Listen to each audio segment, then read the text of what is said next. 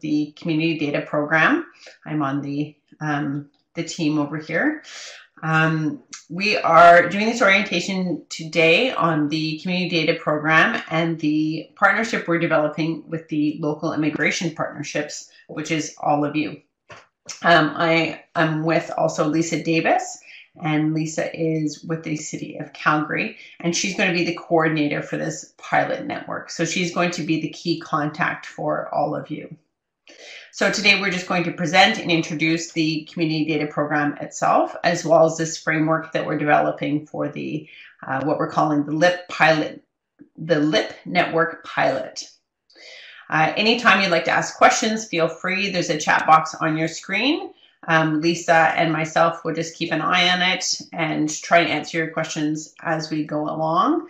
And if not, hold them to the end, and we will take some questions at the end and get into a bit of discussion if need be. Also, please use the chat box if you have any technical problems during the presentation. My colleague Julie is also participating today, and she's going to answer any of those questions and hopefully be able to troubleshoot you through any problems that come up as we go. You can also let us know if the volume level is not working or if we're cutting in and out or anything like that. So let's get going. So we're going to try to cover quite a lot today. We're going to go over the foundation of the community data program. We're going to describe to you how membership is set up. Now today, normally we have just the typical membership route, but we also have a special route, which is going to be just for the LIPs. So we're going to explain that to the best of our ability today. And Lisa's going to take everyone through that. We're also going to cover what data sets are available, as well as the tools and program resources we have. I'm going to share a few examples of what our members have done with the data. I think this will just give you a good indication of what other people in our network are doing. Hopefully it will give you some ideas and encourage you with what you can do with your own work on immigration. And finally, Lisa is going to take us through the next steps for the partnership and just the future possibilities. So what comes next? So I'm going to begin. I'm going to just give you this background on the community data program. So the community data program was established back in the 1990s. The catalyst for the program came from developing a cost-sharing strategy for buying data primarily from Statistics Canada. The goal was to be better able to analyze and report on socioeconomic trends at this small area geography. So really trying to look at as small a geography as possible, like the neighborhood level.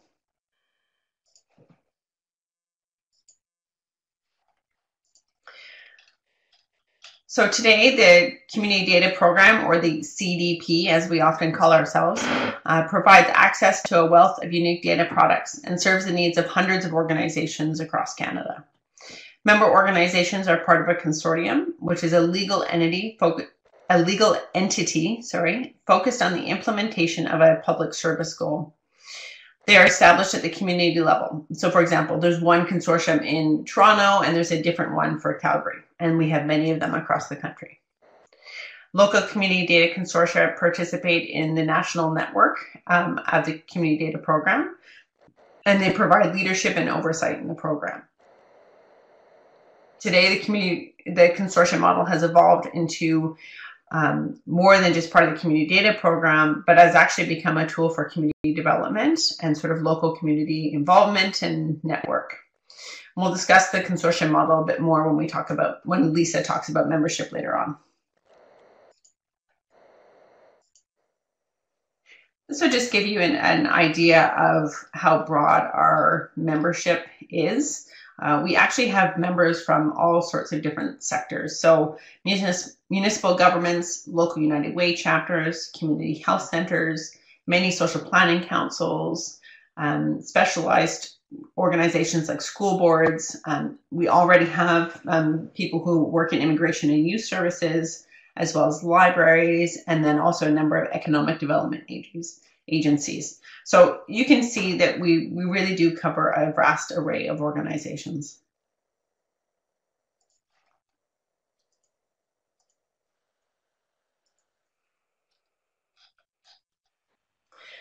So overall, the real point of the program is to provide evidence for decision making and to monitor and report on trends at the neighborhood level. So how do we do this? Overall, we do our best to make it easy to find and access the data. We make it much more efficient to do so. We acquire customized data based on what the needs of members actually are. We are still very much into reducing costs of data. And then we also have done more and more about building capacity so that we can actually do more with the data, especially for our modest and medium capacity users, really trying to put tools in their hands so they can take those numbers and take those data tables and transform them into a story that they can tell for their community. We also, through our network, advocate for more community data and can find just make more agreements for finding community data that we can put into your hands.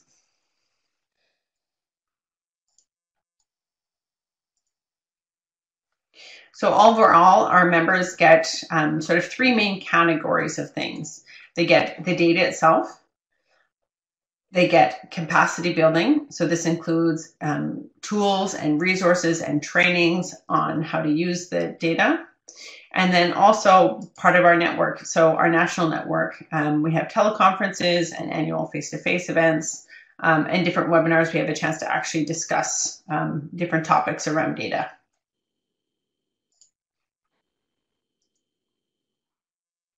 So now I'm going to hand it over to Lisa, and she's going to just discuss this membership route that we've outlined for the LIP network.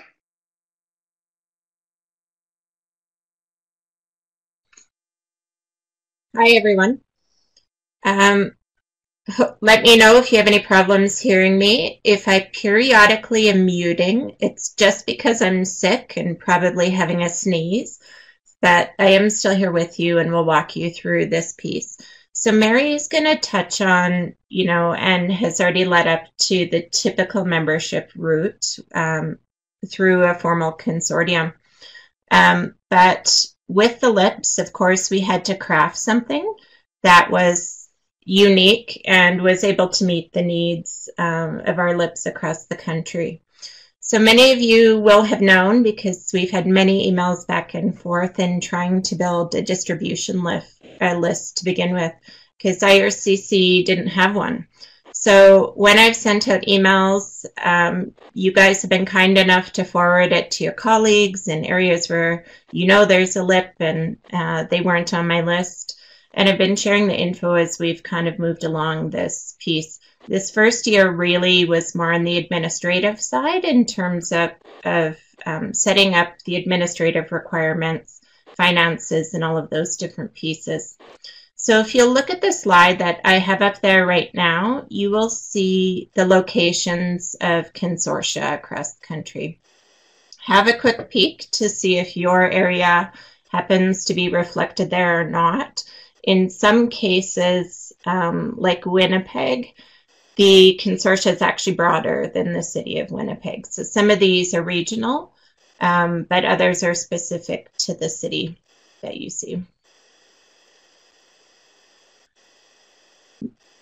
Mary, I'm not sure if you'd like to touch on this one before I move on to the next slide. Lisa, I was thinking we should just go ahead and ask that poll question too, so we get a good handle on who knows who's had a chance to connect to their local consortium. So I'm just going to put that up on the screen right now. Whack a slide.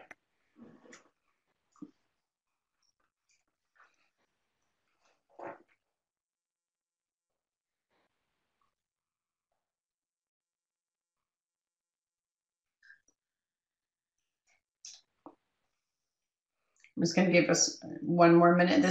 So this is just very helpful for Lisa to know where everybody stands, if they've had a chance to connect with their local consortia or not.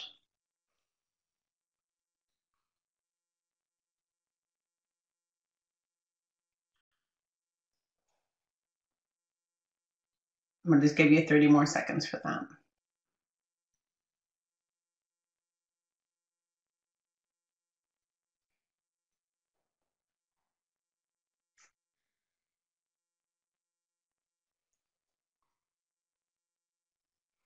Oh, we did we did mess up this question a little bit. So if there is no consortia there, you can just type right into the chat box, and that just helps us identify where you are. That would be great. So thank you to the St. Thomas Lip for making that comment.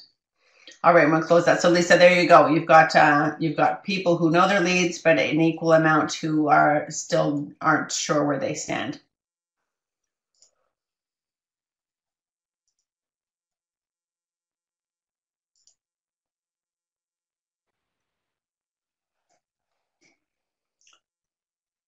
So that's great. Everybody can keep typing in there for your for anybody who's unclear. All those comments are very helpful to Lisa. And I will just touch briefly on the typical membership because it is can be kind of confusing. So our typical users now are people who work for one of our member organizations. So for example, you can have an urban planner who works for a municipal government, who's part of a local consortia, which is their, for example, a Toronto consortium. And that consortium then is part of the CDP. So all of our members right now, all of our users are part of a member organization, which is part of a local consortium, which is then part of the community data program. So we just wanted to let you guys know that this exists, because it is a possibility for any of you who are looking for more of the data, that you could actually just become a user or join a local consortium.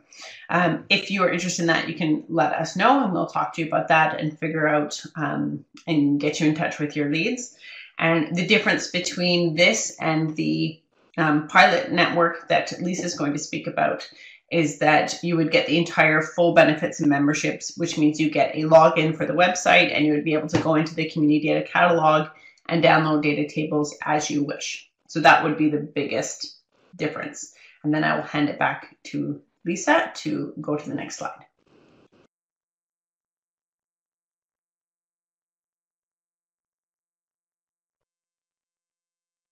Thanks, Mary. Yeah, so as Mary just mentioned, it is to your advantage if you are in a location where there is a consortium that you can join. But as many of you are typing and we know there's plenty of areas of Canada where there isn't an existing CDP consortia. So you are not going to be left hanging. We will become your portal into the CDP. So we are an existing consortia. I am a member, City of Calgary, so I will become your avenue into the program. So it's probably helpful now for me to go through what our role is. So we are handling all of the administration related to the pilot.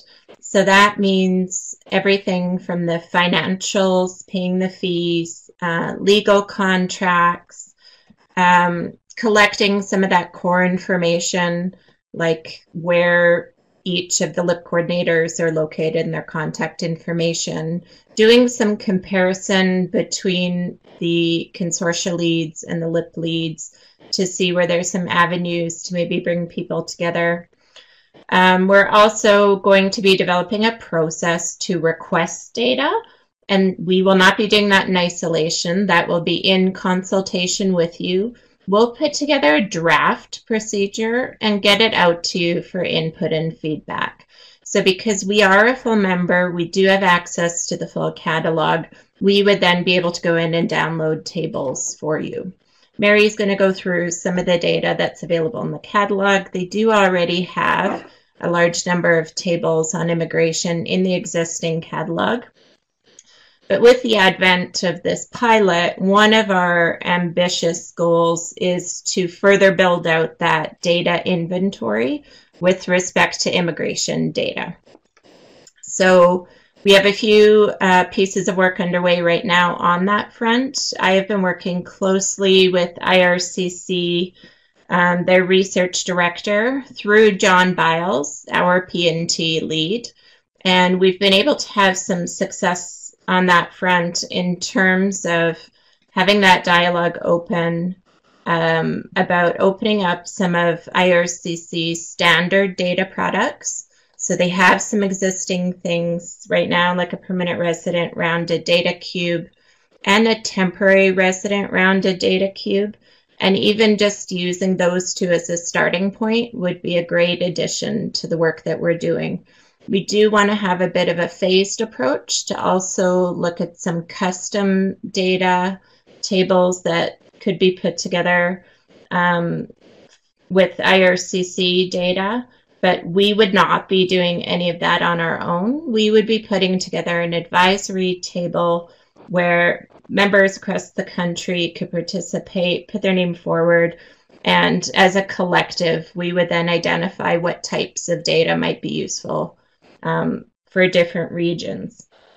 I have had many of you contact me, so I know what some of the questions have been with respect to the pilot. So I just want to emphasize one right up the front. There is nothing you need to do to join the CDP LIP pilot. By default, everyone's just considered a participant, and it's entirely up to you if you choose to ever partake or not. There isn't a financial ramification since we are making the one lump payment for the entire network. Depending on where you're at in your LIP, you may be at a stage now where you'd like data access and we can facilitate it. Or you could be at a stage where you have no data needs for a year, let's say, and then you reach out to us. That's totally fine too. Or maybe you have access to tons of data, never have a need, and that's also 100% okay. So there's really no obligation on your part. There's nothing you need to do to formalize participating. Anyone really that is a LIP has the opportunity to participate. So I just wanted to put those few pieces out there before I hand it back to Mary, because she's going to walk you through some of the resources that are available beyond data tables, which in my opinion is critical. Many of us, even myself, when I started becoming involved with the CDP back in about 2010, had a much lower data background and capacity than I do now. And I found it really helpful to be able to participate in their webinars, training, learning events, and using their tools and resources to be able to put things together that were relevant for Calgary. So I'm going to pass it back to Mary. She's going to walk you through some of those options, and then I'll loop back to you a bit later in the presentation. Thank you, Lisa. I think that's helpful to get some of those initial questions out of the way. Please continue typing those questions in the chat box. I think it's really helpful to deal with them as we're going along. And hopefully you've noticed my colleague, Mike Dieter, is also on the presentation today and is answering a lot of those questions in the chat box. So feel free to keep doing those. So before we go any further, we're going to talk about what is the data we're actually talking about. So let's just get into it. I'm going to give you sort of a broad overview of what kind of data we have. The data we're looking for, we always try to get the smallest geography possible. So we're always talking sub-provincial, so smaller than the province. We look for lower and upper tier municipalities. And then whenever possible, we get the neighborhood level data. So that's at the dissemination area or census tract level. And those are Statistics Canada geographies. One of the most interesting parts of our data catalog are the custom statistics we get. So these are from Statistics Canada. We get custom cross tabulations and custom boundaries. So these are data tables that Statistics Canada does not provide to the public. We order them and we have to pay for them, and we can get really rich data by doing that. The custom boundaries means that if you have specific geographies, for example, if you were looking for health regions in your neighborhoods, or if you're looking for health regions in your local area, you can actually order, you can actually find the data for those custom boundaries that aren't Statistics Canada standard boundaries. Now, the LIPs themselves, at this point, we don't expect you to be producing custom boundaries, but you might find that they already exist. For example, I believe Winnipeg already has custom boundaries for health regions. So you might find they're already there. We also provide analysis, reporting, and visualization tools, and I'm going to get into these and explain them a little bit later. And then we provide links to open data. So by open data, we mean data that's available to the public, a lot from Statistics Canada, but also from other organizations. We just want to make sure that you can find them easily and you know that they exist.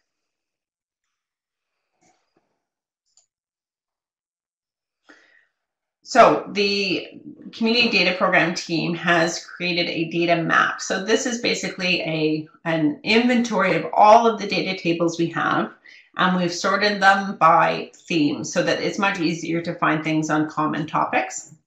So right now our catalog holds more than 898 tables. So that's our entire inventory. And we've looked through, and out of those tables, we now have 59 tables that particularly deal with immigration. And within immigration, those dimensions, when we talk about immigration, we mean they include dimensions on immigrant status, period of immigration, place of birth, or citizenship. And this is just a screenshot from our catalog, which shows some of the sources of our data. And I see Karen is asking about the data cube. So Lisa, would you want to just speak to that right now?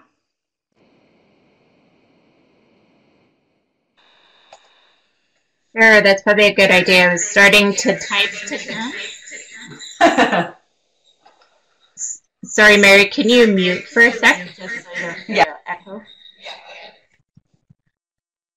So for those of you who missed it, Karen was asking a question on the side about the permanent resident and temporary resident rounded data cubes and wondering if those would be available to the LIPs. So because of all the discussions we've started in terms of, trying to access additional data sets, every discussion we have would be about putting data into the CDP catalog so everyone in the nation can access it. So whether people are part of a formal consortium and just go in and download it themselves, or whether they come to us and we download it for them and pass it on, either way, everyone would have access. So I can't give you a date at this point, but I can say that the director of IRCC's research is supportive in doing this and has, from his level, tried to expedite the process to get that data available sooner rather than later. So we will do a formal announcement when we actually have the legal agreement executed and are able to do so. But for now, we can just say that lots of work is happening behind the scenes to get that data open sooner rather than later. Thank you, Lisa. I think a lot of people are anticipating that.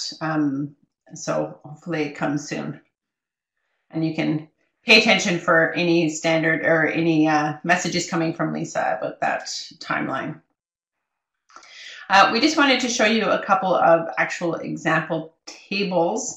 Don't worry if these aren't super clear on your screen. I know they're small, so depending on how small your computer screen is, you might not have a good view of them, but I'll sort of describe what they are here. This is a Beyond 2020 file. This is how Statistics Canada delivers the data. It's just a table format that is easily manipulated, and you can actually export tables out of it into standard Excel tables, and it just helps to manipulate the data through this. We actually have some guidelines on our website about using Beyond 2020 because a lot of people are nervous about it in the beginning, but it's actually quite a simple tool.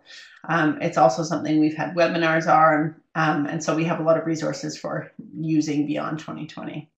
So this table here is an example of, it shows the target group profile of the immigrant population from the census. And so you can just see the census tracts on the top and the age groups on the side. And I'm just going to show you a few of these so you can just get an idea. These are just a couple of examples. So same thing, a Beyond 2020 table. This shows the place of birth by immigrant status and period of immigration. And it also breaks it down by age group and sex for the population in private households. And this is a table from the National Household Survey.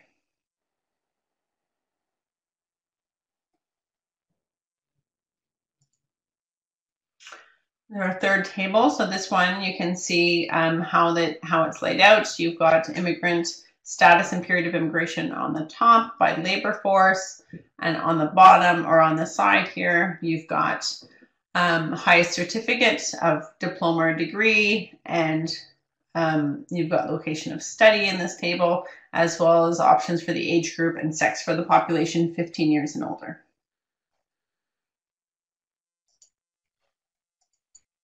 Mary, if I could interrupt for 1 second, you could mute. Perfect, thanks. I just wanted to be able to respond to the one question that came in just before we move too far along. Custom geographies, it's a good thing that question's come up. So for anyone who's part of a consortium, consortia leads have the opportunity to put in custom geography requests for their consortia.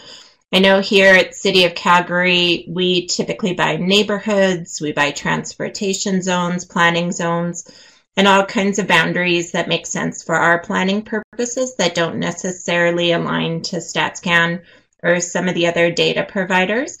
The custom geography requests for this past year already went in. Leads can still submit custom geography requests. That's part of one of the things Mike handles, who's part of the chat room on the side. So sometime coming up this spring, I think is the timeline they're aiming for. That's where there will be the opportunity for additional custom geographies to be placed. For those of you that are not part of a consortium, custom geographies will not be part of the CDP inventory because there isn't a consortia that's able to put them through. However, if there are a lot of LIPs in that circumstance where they have no ability to join a CDP and they have an unusual geography that can't be aggregated, then we would look to have that conversation with IRCC to see, again, nationally, can they just resource us to purchase those tables directly from StatsCan or the other data providers. We're doing some of that right now within the PNT region as we're working on a data dashboard, as we have 3 LIPs that have unusual geographies.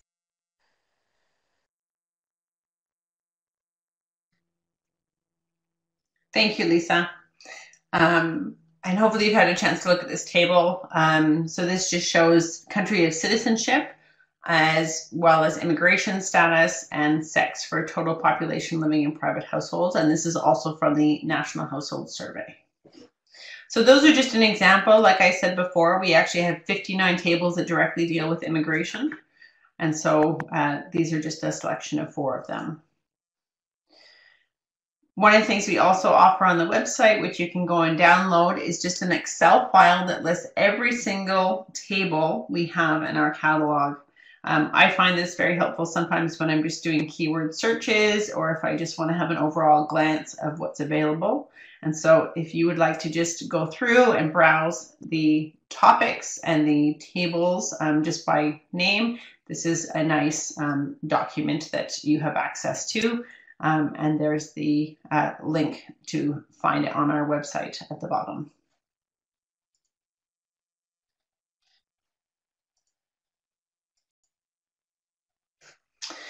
So hopefully that gives you sort of insight into what we're talking about when we talk about the data itself.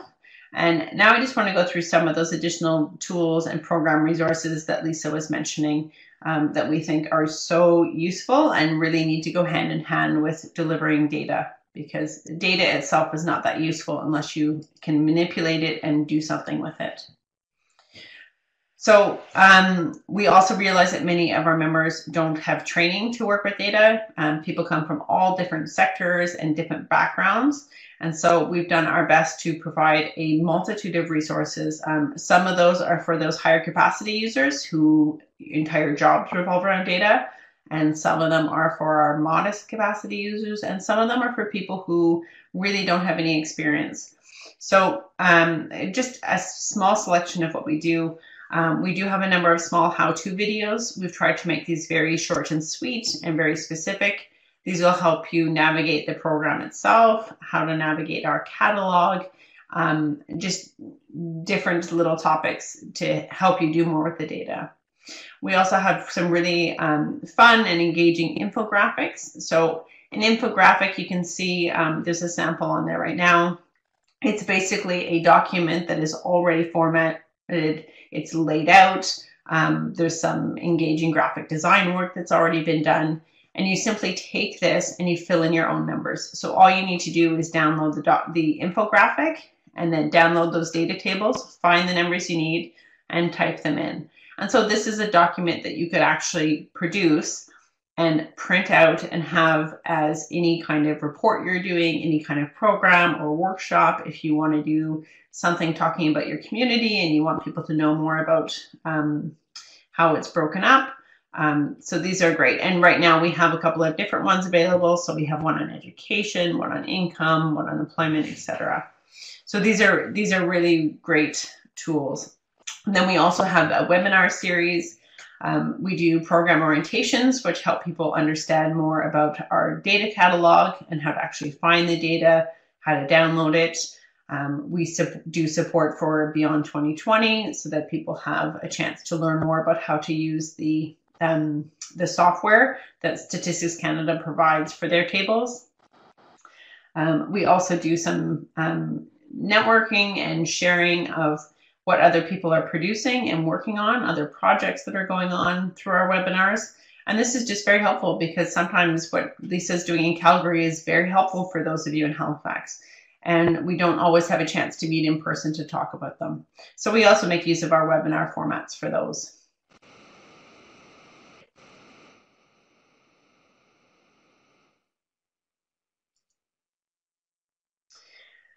So this is always my favorite part of the presentation, and I hope is really eye-opening to you. So I just want to show you some of the examples of the work that other members have already done with the data.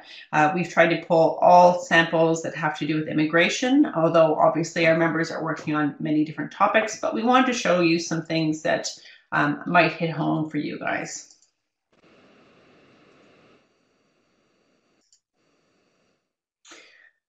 So this first project is from the region of Halton, and they developed a newcomer strategy using community indicators, such as the new immigrant arrival trends in the region. This is from 2013.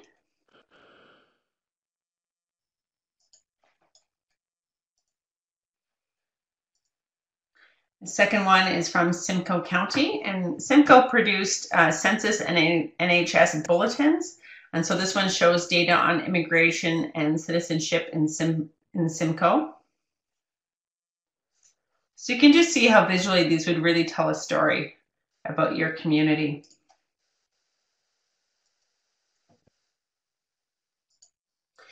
The Region of Peel website has profiles for each of their wards. And so this table, which is one of their wards, shows the period of immigration for people that live in their wards.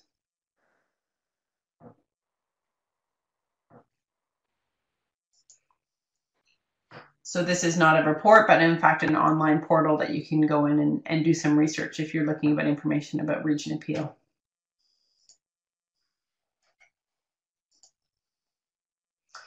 In Ottawa, they've developed indicators using the community data, and this one shows the birthplace of Ottawa's immigrants.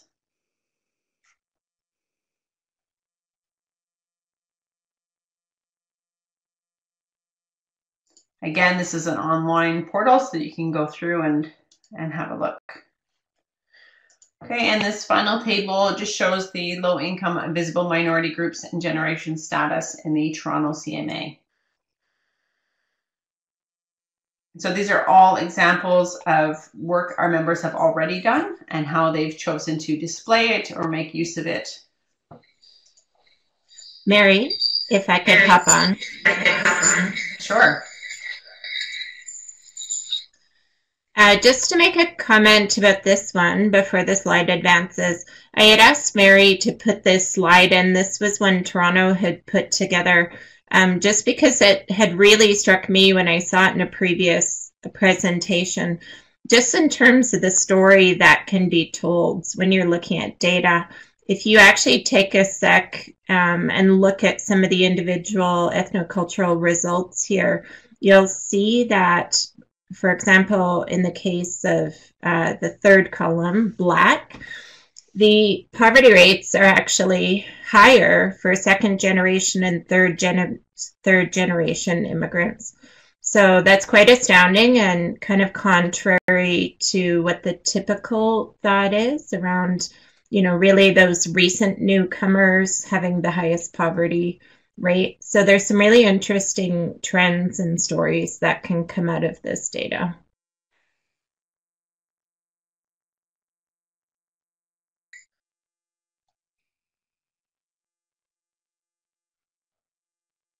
So I'll just give you another second to look at this one because it really is a compelling, just a compelling table to show you what's going on in Toronto. And this is from the 2016 census data that just came out in the fall.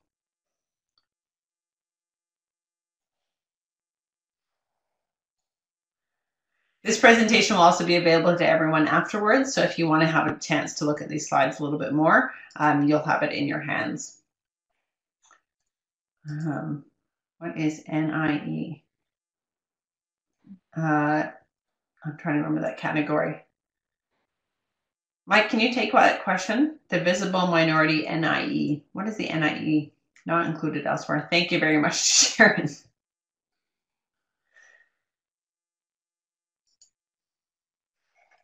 So I'm going to hand it back to Lisa again to just have a bit of discussion about the possibilities for what this this partnership between this pilot network could produce.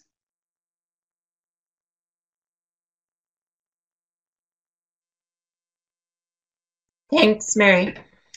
One of the things I wanted to touch on that we haven't addressed yet, and that is the cities that don't have a consortium, but are actually big enough to sustain one, and what role LIPS might be able to play to help get one started.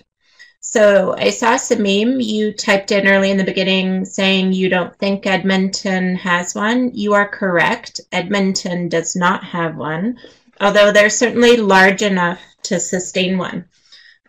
So when we think about the people that we convene and the organizations that we work with, many of those organizations are larger, do have a broad reach in the community, and likely would have capacity to be that lead for a consortium, which is really kind of equivalent to us being a LIP coordinator. So it's kind of playing that backbone organization role to coordinate, to collect fees, and to be the point person to convene people locally around data.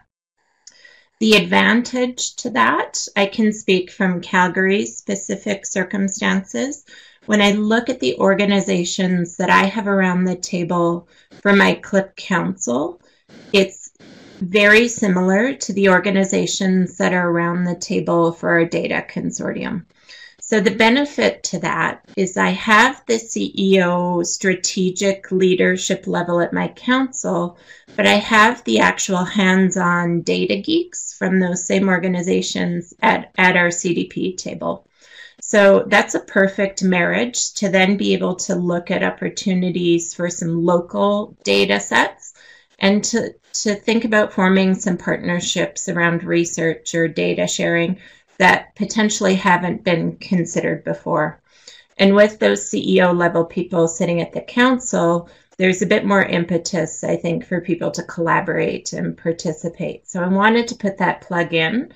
If there is the opportunity for anyone in a larger city where they think, hey, I think we should have a consortium, the CDP is there to help with that role. They have whole recruitment packages that answer all of the types of questions a new person might have. And so they would be your best point person to help facilitate that discussion. Now, I touched on some of these things already. We will be trying to pursue more data on immigration, not exclusive to IRCC, but IRCC, of course, would be an important partner. We have locally here, just even in terms of some of the data work we've been doing in PNT region, examples are reaching out to the Immigrant Access Fund that funds newcomers across the country to receive money for additional training or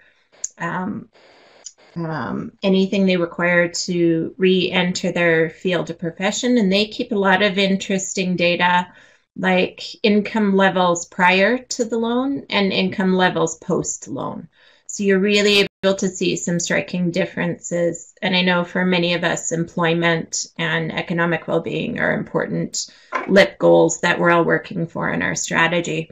So that will definitely be on our agenda going forward to seek out new data sources.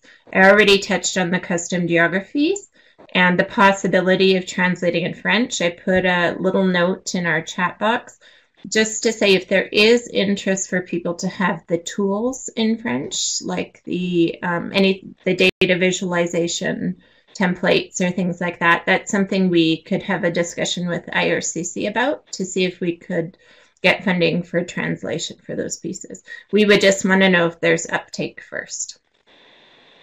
So I think we've hit on everything else, and I'm going to pass.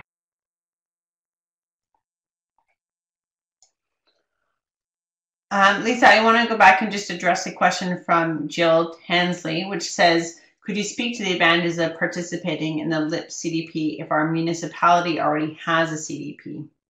So I'll just, I guess, start with, if your member organization, so if the organization you work for is already part of a community data program, please get in touch with your leads, because you'll get the fullest ability to go in there and get data by just doing the typical membership route and signing up.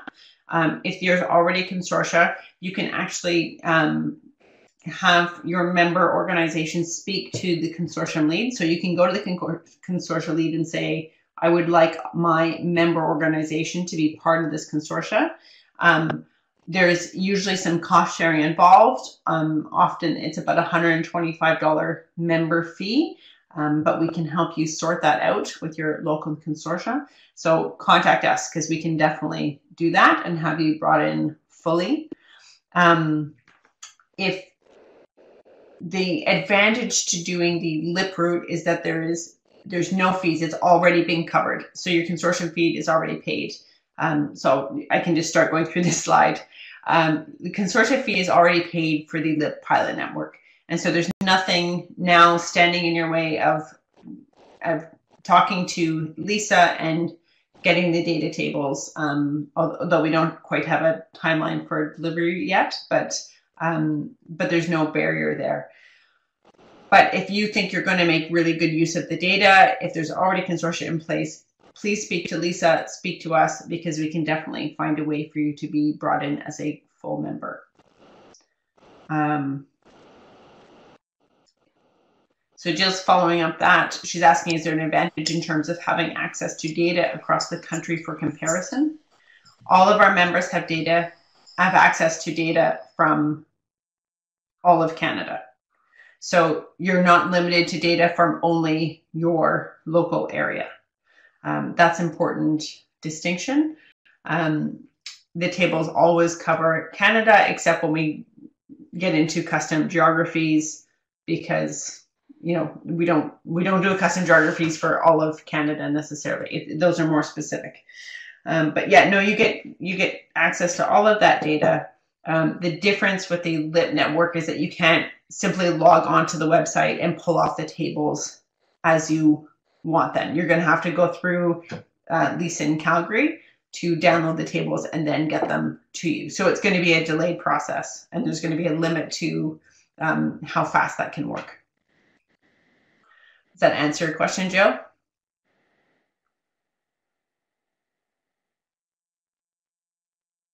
Okay, great. So So sort of these are the next step, where we go from here. As we said, you're already paid unless you want to become part of a your local consortium, and then you get in touch with us or with Lisa, and we will walk you through that. Lisa is available for questions. So, oh, sorry, Lisa, go ahead.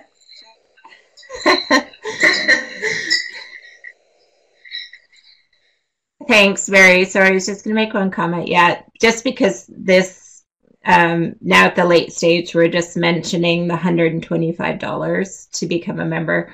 So that's just an administrative fee that the CDP charges for all of the admin support that they provide in terms of the program. So the way it works is we've paid the consortium fee nationally for all the LIPs. So anyone that's approaching their consortium would likely pay the $125. And if there was a circumstance where there was confusion, or your local consortium lead maybe is new or is out of the loop about the pilot, just loop back in with us, and between myself and CDP, we'll be able to figure out a solution that's going to work for everybody. So we know there could be one-offs throughout, but by and large, try to join your local consortium if you can. And there are currently LIPs that have joined their consortium, even prior to this pilot starting. So there is the opportunity, if you were wanting to connect with any of those folks, just to see how engaged they've been, if they've used data yet. Maybe they're still kind of a newbie and are using it a bit more for the collaborative benefits. But I know offhand, Bow Valley, for example, is a member of their local consortium. So there could be the opportunity for future chatting with some of those folks if you guys would like.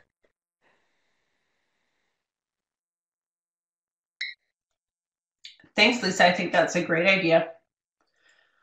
So the other thing to look forward to coming up was Lisa is going to have to form an advisory committee, which would be a selection of LIPs who would like to be more involved in developing the network.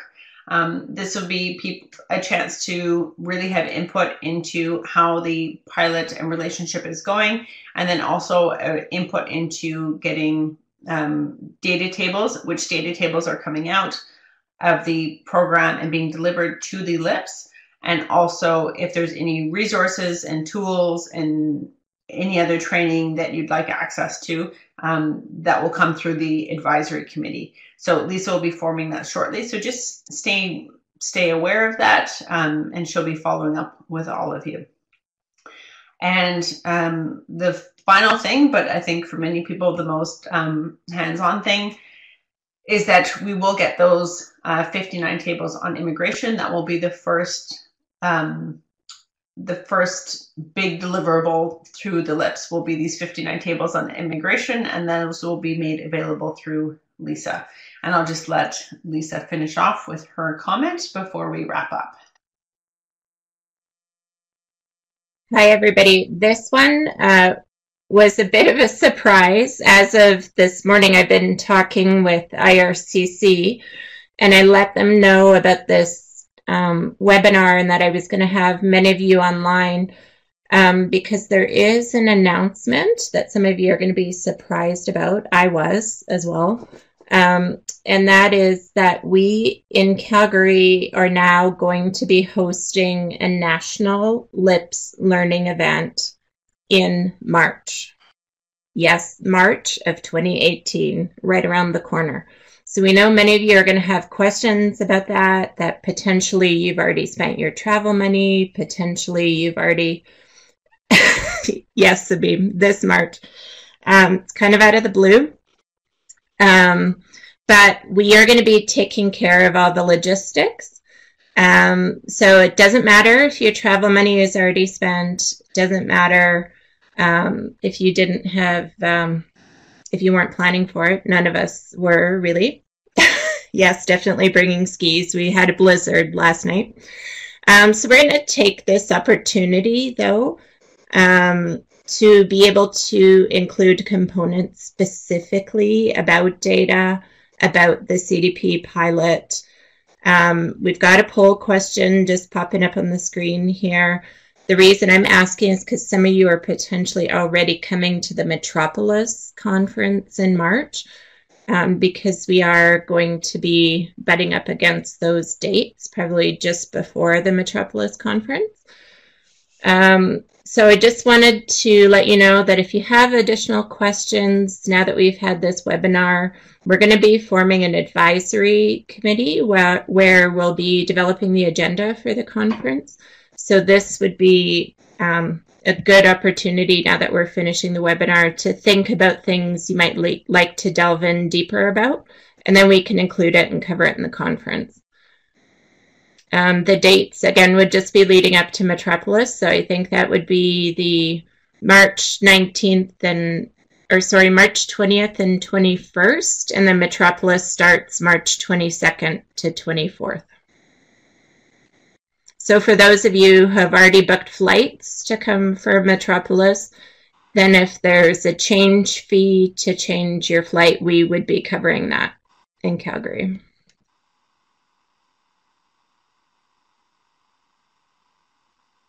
And it looks like Mike has a comment about this slide too.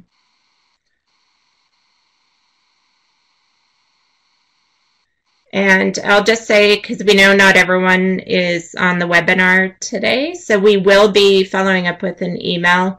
Literally, IRCC has emailed me in the middle of the webinar that it's now cleared and a go-ahead. So look forward to an email from us with more details, and I'm looking forward to seeing you guys next month.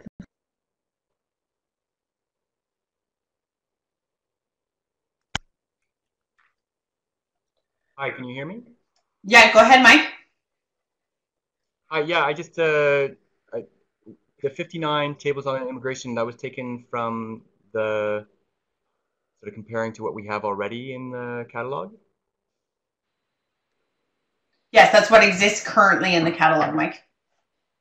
Oh, okay. Yeah, this isn't referring to 2016 census tables. No.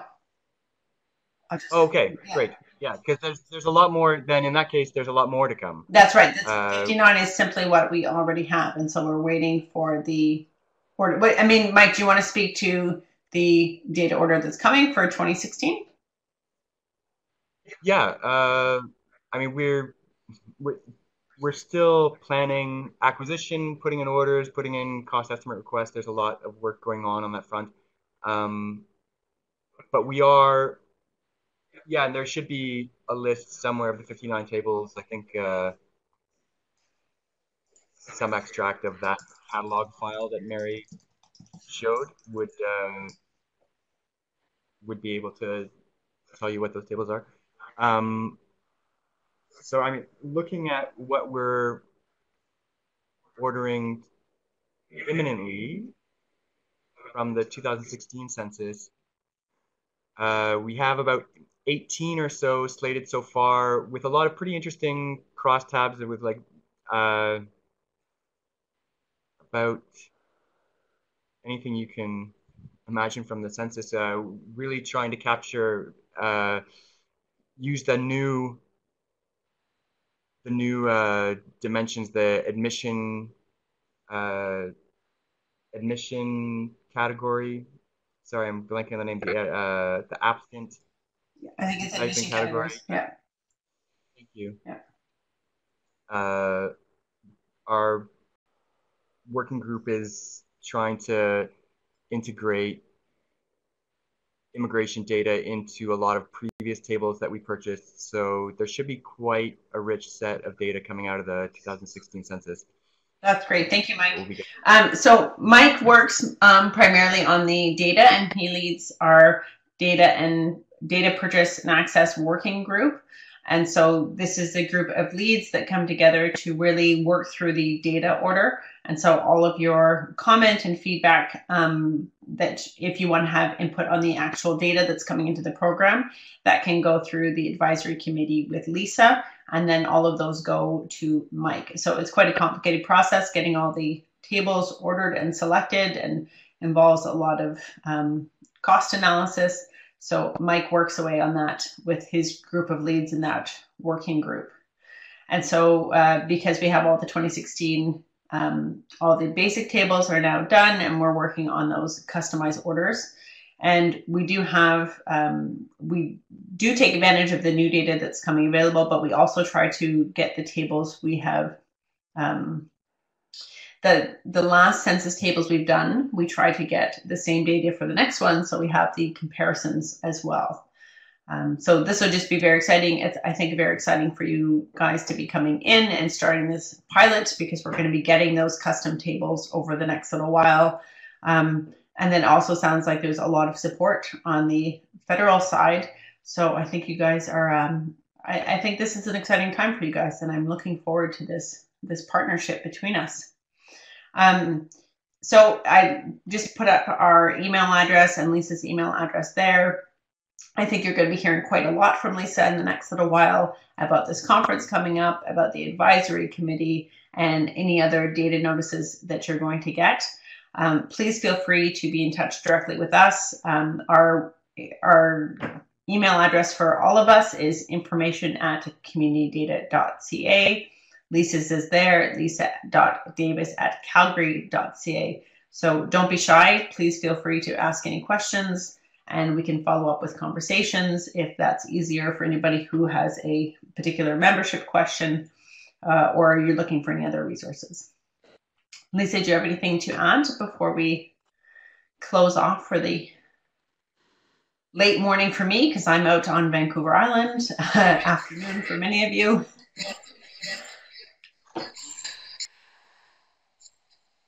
Thanks, Mary.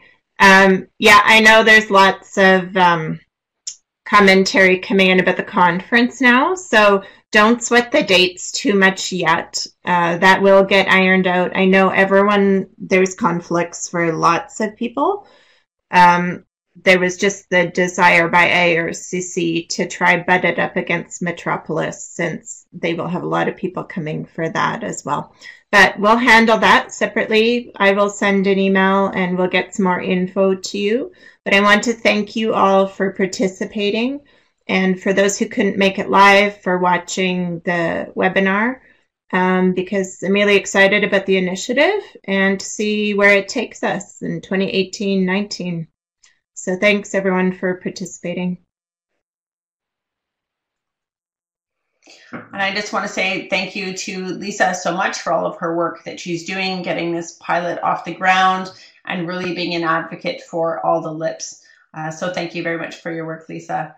And I just want to thank Julie, who's been doing a lot of our technical support today and getting this set up, and for Mike for answering so many of your data and membership questions. So thank you to my team here as well. Please feel free to get in touch with us. And this presentation, as well as an audio recording, are available if you would like the slides. Just go through Lisa and we'll make sure that gets to you. So thank you, everyone. Bye for now.